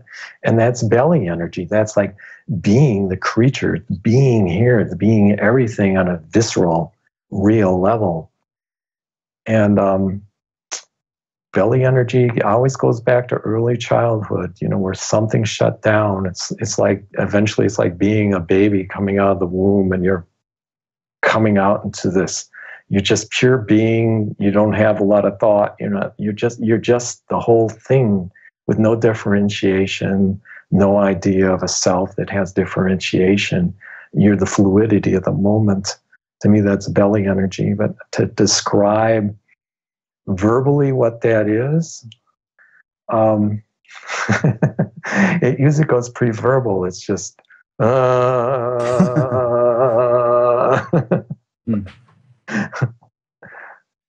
Do you, sometimes people talk about having lost a sense of personal self as a result of their awakening, or some stage of their awakening. And I always scratch my head a bit, because I can sort of grok the notion of, the impersonal being one significant or even primary or fundamental dimension of our experience. But it seems to me that if we're alive, there also still has to be the personal expression. And different, we each have our own personal expression with which we identify to some extent. I mean, if I were there and I say, Tom, may I whack your thumb with this hammer, or would you prefer that I hit the stone over here? You say, go for the stone, There's some kind of personal identification with the Tom guy that doesn't want his thumb whacked. Right, so, the belly what is energy. Your orientation to that? I mean, have you ever sort of been utterly without a sense of personal self, or do you feel like it's always been there to some extent, even though the proportions have shifted between personal and impersonal? Yeah, those are very good subjects. Well, there's different levels of personal self. There's the personality, your structure. It's like, I know what a fork is. I'm a man. You know where to put it. Right. It's good to still have access to that stuff. That's like nothing wrong with that, right? But what I see it's like the personal self, the idea of a me on a personality level, it's like a rainbow. When you see a rainbow, oh, it's there, but yet it's not there. It comes and it goes. But to me, there's a deeper personal self, that Almas would call it the personal essence, where it's the vastness, and I touched this on before, the vastness being personal versus the personality being personal, the separate one being personal versus the vastness now touches itself as a human being. It's being personal. And that's when I use the word essence. Everyone, you can feel that. If you get below all the stories about someone, you feel their essence. You can feel that is the vastness being a flavor of a personal. And that comes and goes too. Sometimes you're just the vastness. I mean, the personal essence comes and goes like everything else. But I think another word for that would be the soul. But if you're nothing but the vastness, then is there any functionality at that point, or are you talking about just a sort of an inward transcendent experience where there's just vastness and no sense of person? Well, if you're totally inward, there's no functionality going on, right? I know, yeah. You'd just be like you hear the stories of the yogi. There's a story of a yogi that was all kinds of stories of yogis being so absorbed in samadhi that people can do all kinds of things to them and they're not even aware of it. Right, but then again, it all depends on what your situation is in life. If there's someone to take care of you, feed you, or whatever, or you disappear. But even then, I mean, last year's of Yogananda's life, he would go into that vastness, and they'd have to have, on a cold night, they'd have to put mittens on his hand. I don't know why they needed mittens down in LA, but there's a story. It must have been like down to 35 or 40 there. Compared to India, that's cold. They were talking about that because one of the other guys was laughing at it, and Yogananda all of a sudden comes to. He's like totally out, right? And they got to put mittens on his hands. And all of a sudden, it was Anandamoy, I think it was his name, one of the beautiful monks. And he's laughing at it because here's this grown man, and the nuns have to put mittens on him. And Yogananda all of a sudden comes to, and all of a sudden he's functional. He says, yeah, I used to laugh at the yogis when someone had to do that in India. Yeah. And then he goes back in. So you see, he came out. He got functional again. It's just it's like we're going up and down an elevator. Being is so amazing. Well, you used the word rainbow not long ago, and I sort of think of it as a spectrum of, or you can think of the electromagnetic spectrum, all these different frequencies with visible light and X-rays and radio waves and all this different stuff. It's the same field, but they're just different frequencies of it. So you could sort of think of life as progressing or as spanning a wide range of frequencies from totally unmanifest, impersonal, absolute, universal to much more specific expression and all kinds of gradations in between. Yeah. What I always find interesting is you watch through the life and you get actively involved in something. The idea of a personal doing something can completely fall away to what it becomes like I call pure occurrence. Like reading a book. You get totally swept up in the book. There's something that's aware of the reading, but your sense of a personal one that's reading a book is totally gone. Yeah. And then all of a sudden you come to the end of the chapter and the personality ego comes in. Hey, that was a really good chapter. And it pretends like, well, I was there all along reading that. But if you look, no, you were gone. You were a rainbow and you left, right? Well, you hear great athletes describe being in the zone, the zone. And they're just playing basketball or whatever in such a sort of a spontaneous, automatic way that there's not a lot of thought or choice happening. They're just a spontaneous flow. Yeah, well, that's sort of what it gets. To me, what evolves, it gets to be more and more like that.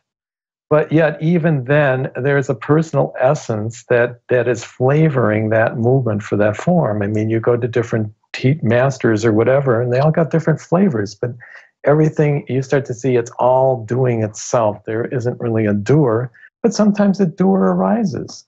Sometimes it's necessary to have a doer. What's your take on the idea of free will? There's been all these debates about it,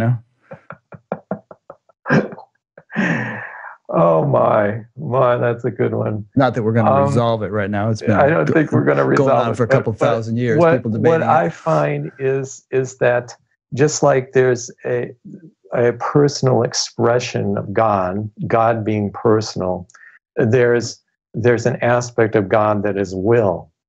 And so the difference is that usually we believing we're a separate one. Here's my will. I have this will.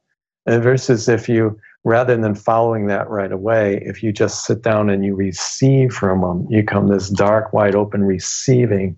If there's a will, the will from this deeper will takes over and expresses itself. So I would say that ultimately God has a will, but sometimes that God will can be used via what we think of as the personal will. But usually the personal will is sort of something that just is in the way. I mean, like when I teach or do satsang, I mean, this rainbow in here doesn't have a clue. It's just receiving, and it's almost like being on the telegraph wire. Okay, say this, and I'm always like amazed. Sometimes the mind says, "Don't say that," and it says, "No, it's coming through," and I'm always amazed. Wow, look at how that worked. How did I do that? Yeah. It's, so there is to me, will is an aspect of the divine. It has a will. How could all this stuff arise without a will? Yeah, it's interesting. Sometimes I've thought or spoken in terms of individual will and divine will, and getting the two of them to sort of, be in tune with one another, having your individual will in tune with the will of God. But when you think about it, the way you just expressed it was beautiful. It's like, when you really do that, is there really any individual will left, or is it just the will of God functioning through an individual structure or expression, as which has become a pure instrument of the divine? Yeah, it's a kind of I think, more clear way of thinking about it. Yeah. So the question is sort of falls apart in a way. Yeah. Let thy will be done, on earth as it is in heaven. And then I don't know, feel free to, I'm just sort of riffing here and thoughts are coming to mind, I don't know why, it's not my will. But we'll see where it goes, Rick. But feel free to interject anything that comes to mind. But I mean, now I'm using the G word and talking about God, and some people have a problem with that because they think, oh, how could any loving God, allow all the horror to exist in the world, which exists, and all the suffering and the Holocaust and all the terrible things that happen. And in light of the conversation we've just been having, I would say that it's those things are a reflection of humanity's immaturity and its estrangement from that divine intelligence, such that people are going off on tangents with a very partial picture of the whole and creating all kinds of trouble for themselves and others. And that, the idea of on earth as it is in heaven would be a situation in which, en masse, all of us, billions of us, would be so attuned to the divine that, we'd have a very different world, and no one would need to accuse God anymore of being cruel or heartless, because we wouldn't see all these horrible things happening. That just came to mind. So feel free to comment. Well, the problem of what we call evil in the world, why would God permit evil in the world? It's all his fault, right? Or her fault, whatever. Boy, I had it and I just lost it. I went blank. Why would God permit evil in the world? It's all his fault, her fault. Right. Right. Well, you sort of hit it. Well, that's where I wanted to go first. Sometimes I watch these nature films, where they animals show eating each other and stuff. Right. Yeah. You go, oh, kangaroo, I hope it can get away from the dingo dog. Come on. And then it's like in nature, if you look, as beautiful and peaceful it is, it's eating each other apart. I mean, it's devouring itself. Red in tooth and claw, some poet wrote. Right. And we as humans, we have that animal nature, again, the survival instinct. I need to get mine. And I think, again, I think animals have a connection to this too. I'm not one of those that says that animals can't know being, because I think they do. In some ways, I think they know it more than we do. But we have this ability to actually consciously know we can rise above this dog eat dog world, so to speak. We know how to grow food. We kill the animals to eat the meat or whatever. If you eat meat, we're killing vegetables. We're still devouring things, but we have this ability to feed everybody in the world, right? I mean, if you're connected, that everything is you, when you create harm out there, and trust me, sometimes I can create some harm out there. I don't mean to, but when I create harm out there, it's almost like it's hurting my own body. It stops me short. Something bigger is governing me. And so to me, while there's still going to be mishaps in the world, if everyone knew this, that we'd think twice, 3 times, 10 times over before we would deny an immigrant to come over the border. We do something about the problems in Central America because it's all us. And but again, to me, this world, this play, can never be perfect. It's like, to even have this play, you have to have black and white. You have to have good and evil. If you don't have those opposites, there's nothing here. That's the difficulty of existence. Yeah, I've thought along those same lines many times. If you're going to have a relative existence, then there have to be relative qualities. And that means it can't all be sort of perfect, love and joy and beauty, to an infinite degree. There needs to be a spectrum, a span, fast, slow, big, small, heavy, light, all the different polarities. And that maybe God could have done it differently, but didn't. And so we kind of sort of face it as it is. And everything goes in cycles. Mm-hmm. And, they're, very beautiful light times and heavenly times, and then very dark times. I mean, a time will come when the sun will expand and become a red giant and the earth will melt. It's not going to be real pretty as that begins to happen. But the bright side is that the climate deniers will finally admit we've got a problem. Yeah, back then they will. Yeah. But they'll say, see, it wasn't man-made. Right. Well, that to me is an absurdity in itself. I mean, the writing's on the wall and there's a solution to it, but yet, the greed and the fear keep that from happening. But the thing of it is that when we know that this is a passing play, it's very important in the moment. It's very important to act as if it's you. That it's your body to take care of, that, to act out of love. But ultimately, it's to see, I am more than this passing show. I am this vastness that can never be destroyed, because this world's come and go.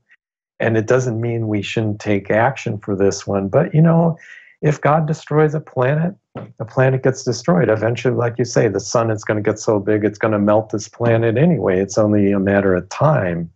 Sure, but it's not doing that now, and therefore we shouldn't destroy the planet. We should do it. Yeah, we should take action. Yeah, we should take care of the garden, so to speak.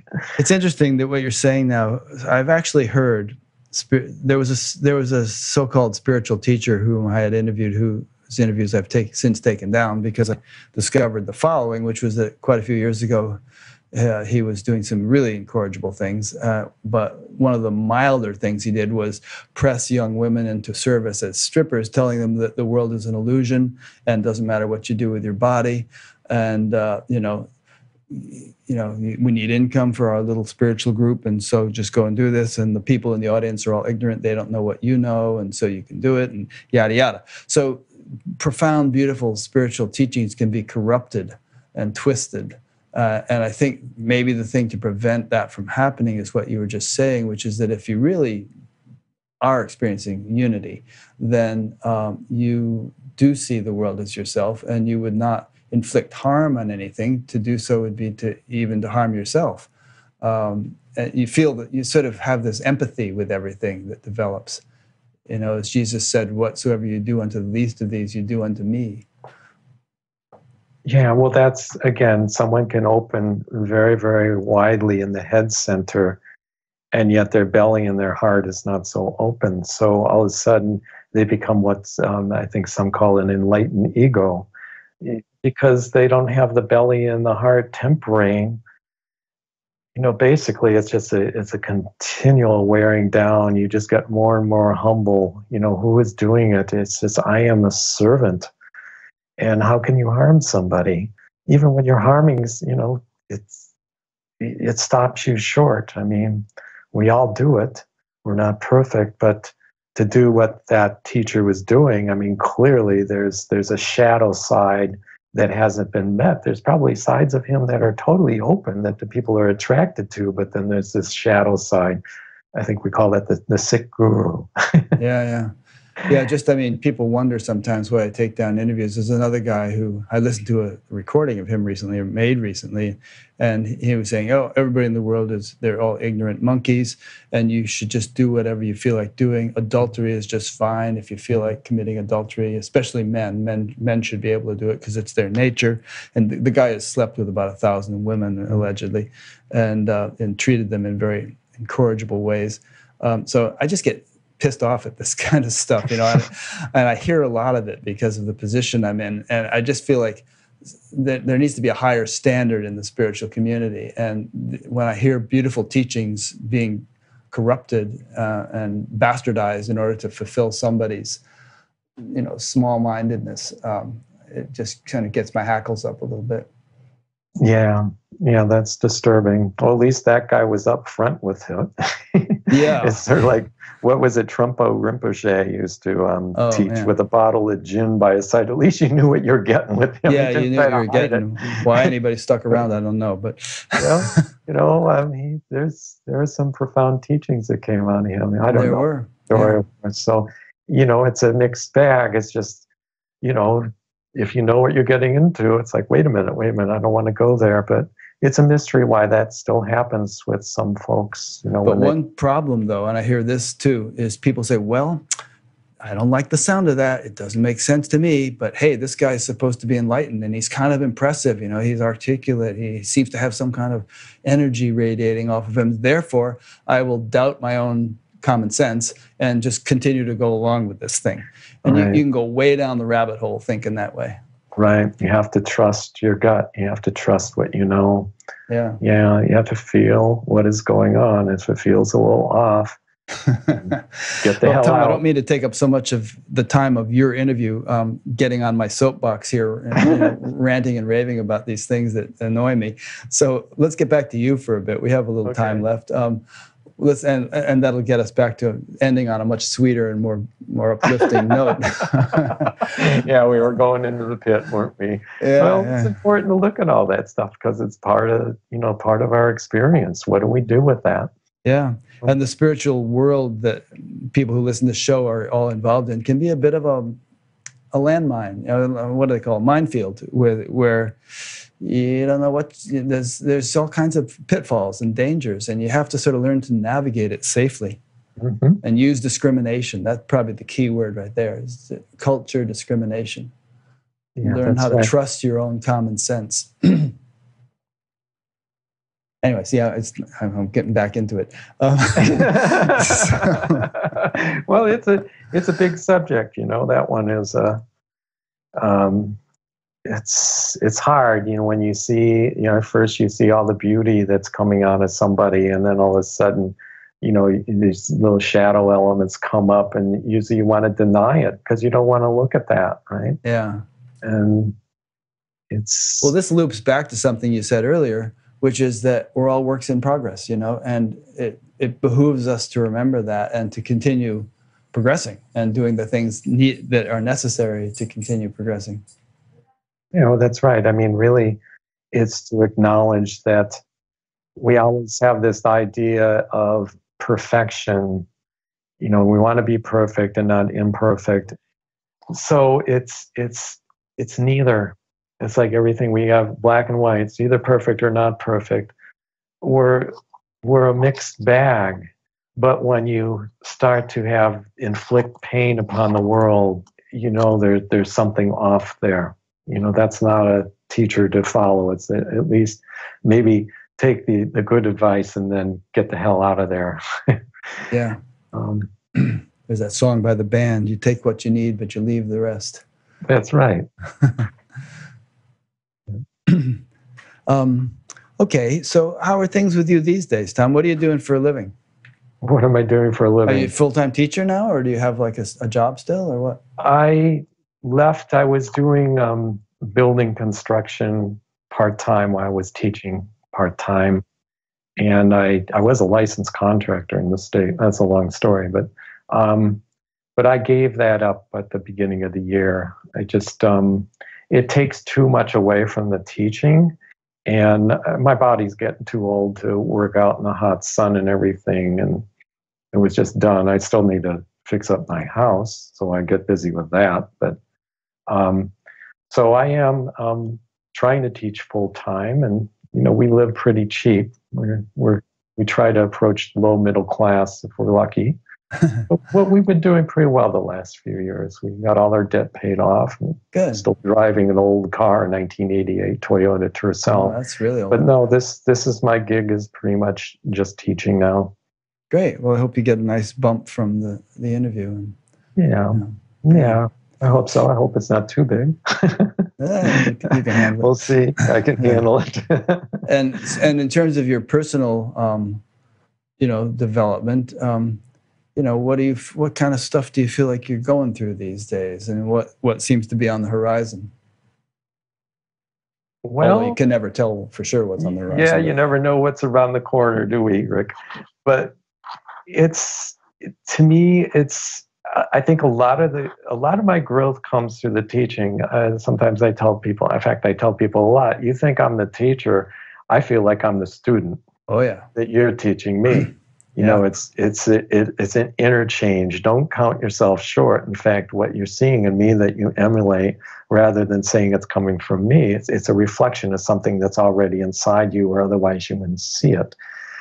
So it's just, I think what's going on is it's just a deeper collapse into just letting what the aliveness that's behind this form, that's moving this essence as itself, as the drop in the ocean, so to speak, it just keeps, for lack of a better word, deepening. And yet what isn't going anywhere, it's not deepening, but yet its expression keeps expressing itself closer and closer to its love, basically.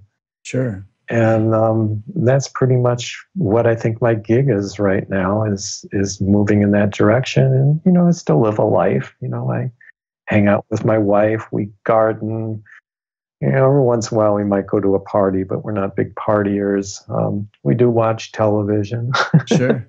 I will admit to that. And so do I. Just another thing. And not going to have any more cats. We're just done with that. We're tired of cleaning up throw up on the floor and putting them down when they get old. But just cruising along and seeing where it takes us. Do you feel like that functioning in the role of a teacher increases the voltage for you?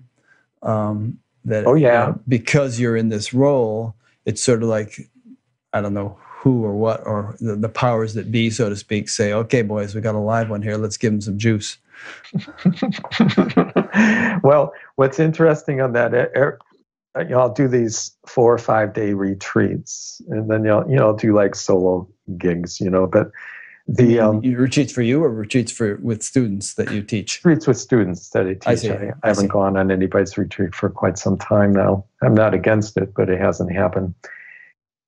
So usually a few days, sometimes a week, I can, how when your body, if you're going to get on the airplane, it goes someplace, and a few days before, the body starts to brace. You may not be anxious about it, but you can feel there's a subtle bracing, which is a good thing. Otherwise, you'd never make it to the plane, right? And so a lot of times there'll be like, I think the structure just wants to hang out and be a normal kind of guy, and just put around basically, or take care of what needs to be taken care of. And so a few days before a retreat, usually there's a bracing, like, the voltage is going to amp up. Mm-hmm. And because when I do retreats, it's like there's so much energy running through, probably 3/4 of it I don't even know is there. And so usually the form feels a fatigue. It's like, okay, where we're going to go this, and where is it going to go? Something is going to, more windows, more doors are going to open up. So the retreats, the teaching in general, like you said, it juices things up. Yeah. I think it accelerates your own evolution to do it. Right. Yeah. So it's my dharma right now. If you want to learn something, teach it. Right.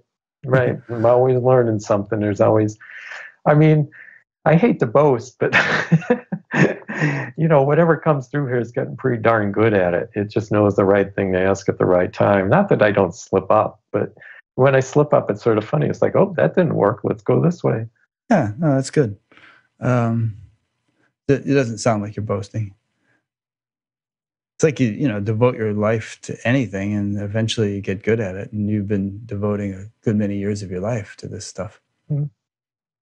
Yeah, that's true. It has found me. Like I said, they found me and said, "No, you're going to teach." So here I am. So now I'm hooked.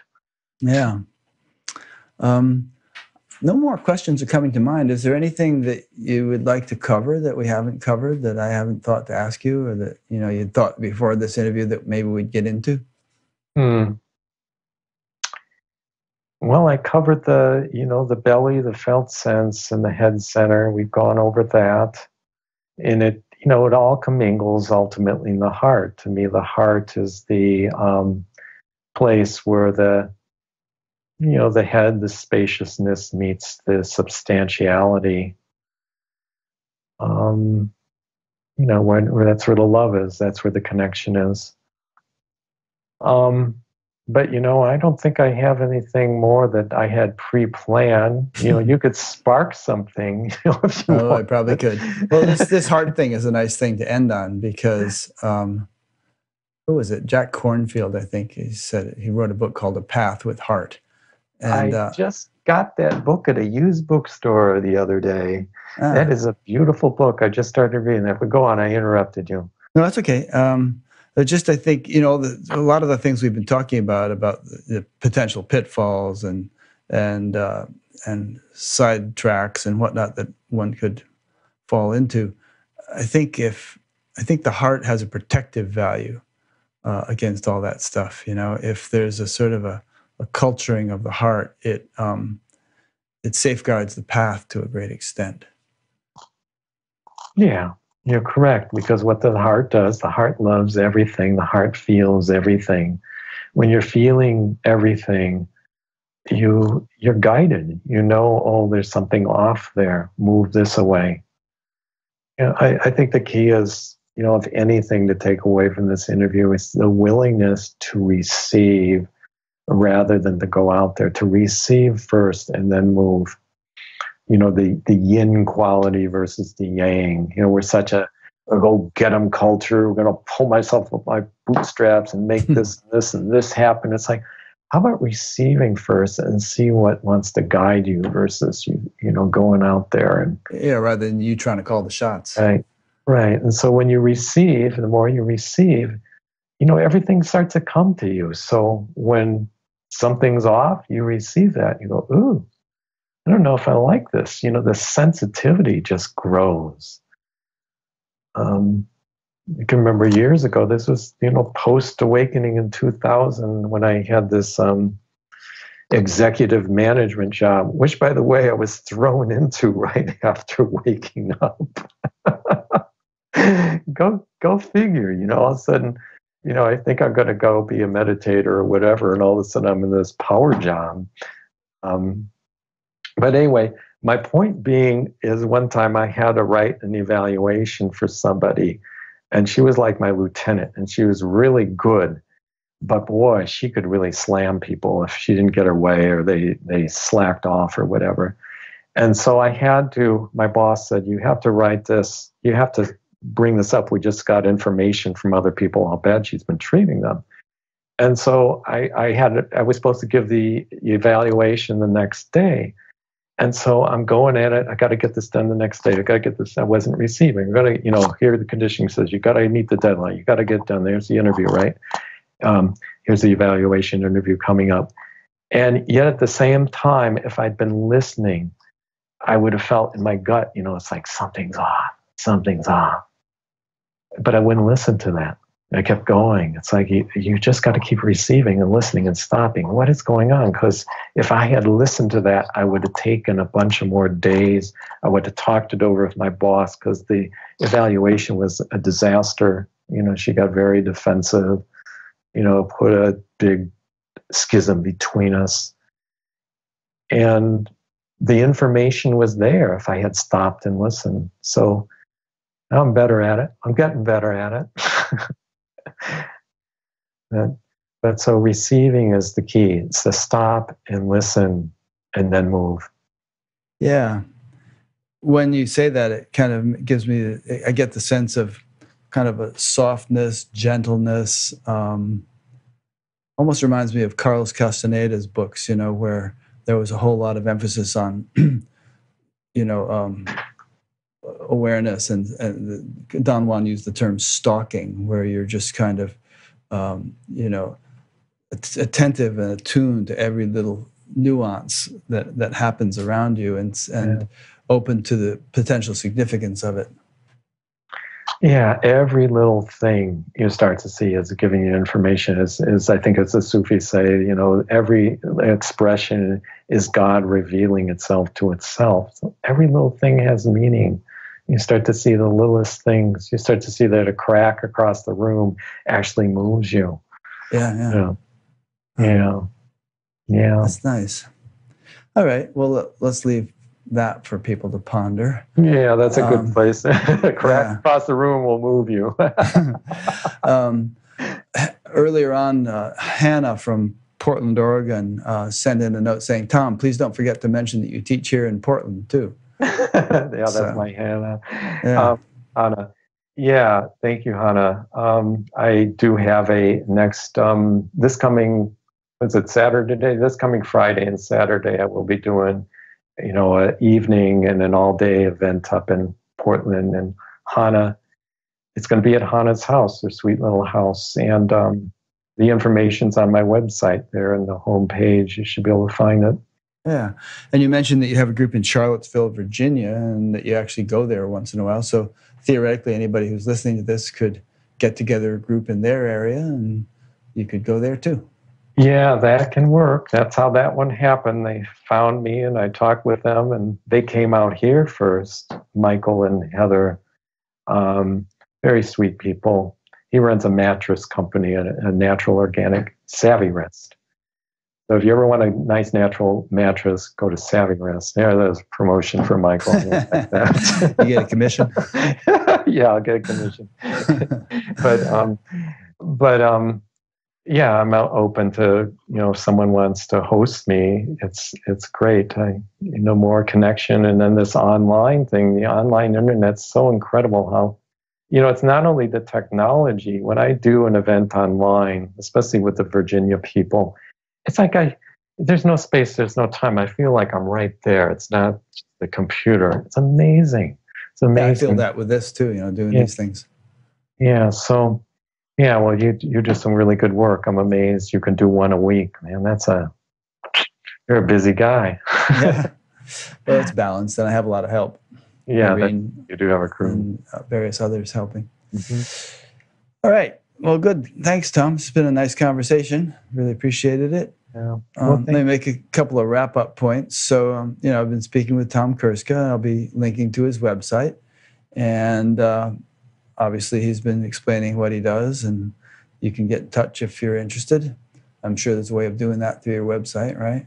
Yes, there's information, email, phone. Yeah. And hope that everyone's enjoyed this interview. I have. And next week, I'll be interviewing an Indian fellow named Shyamji Bhatnagar, who talks about microchakras. I haven't quite figured out how to tackle that one yet, but I'll be learning about it next week. And there's some other very interesting ones coming up in the future. There's a very sweet older woman. She's 91 years old, and named Dorothy Walters or Waters? Walters. And when she was 51, not having any kind of interest in spiritual development or anything else, it wasn't her thing. She had this blowout Kundalini awakening, just really profound, dramatic shift. And she spent the next 40 years kind of like coming to terms with that and enjoying it, and at the same time building a whole body of knowledge to explain what happened to her. So there's no end of fascinating people to talk to, and we'll continue to have this program for the foreseeable future.